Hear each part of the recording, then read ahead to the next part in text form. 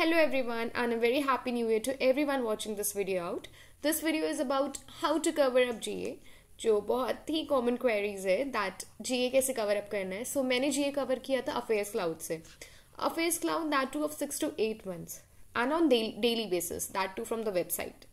मैं डेली सुबह उठ के वेबसाइट चेक करती थी एंड वेबसाइट से सारे न्यूज़ कवर अप करती थी एंड उससे नोट्स बनाती थी उससे. विथ अफेयर्स क्लाउड आपको एग्जाम के लिए budget speech from the original document, economic survey and newspaper ये cover up करना है.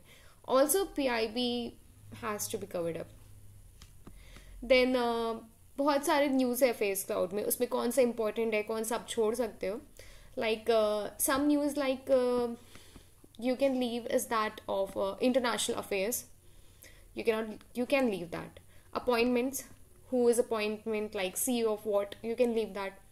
Acquisitions, science and tech, defense, then sports, obituaries, books and authors, ये सब उतने important नहीं है and as well important days. So ये सब उतने important नहीं है क्योंकि इससे आप छोड़ सकते हो. ये hardly आते हैं एग्जाम में, ये उतने ज़्यादा आते भी नहीं है. You can leave those. And also अगर ये सब जो मैं बताई हूँ वो आप अगर 2 months के भी cover up करो एग्जाम से पहले के 2 months, so that is also enough for these topics. Okay, some of the very important news जो आपको cover up करना है line by line, that is RBI news, finance news, economy and business news, index and government schemes. ये बस affairs cloud से करने से नहीं होगा, इसे आप थोड़ा गूगल करके भी एक्सपैंड करो अपना इसमें नॉलेज. इसे अच्छे like RBI news you have to read RBI notification as well. Then government schemes, कुछ भी government schemes का आपको कहीं भी न्यूज़पेपर में या कहीं गवर्नमेंट स्कीम का कोई भी गवर्नमेंट स्कीम का आपको दिख रहा है हेडलाइन या कुछ भी कहीं नाम आ रहा है उस स्कीम का, सो उसे एक बार गूगल करके उसका अच्छा खासा वो कब लॉन्च हुआ, वो किस मिनिस्ट्री के अंडर है, वो क्या वर्क करता है, या वो कितने साल का उसका सनसेट डेट कब है, तो ये बहुत अच्छे से उसको कवर अप करना है स्कीम्स के लिए. Then there are some other news like MOUs, launches, cabinet approvals, committees, ये सब इटसेल्फ ये उसकी हेडलाइन वो इतना इन डेप्थ में नहीं जाना है, बट हाँ these are very important actually. You can not leave those news.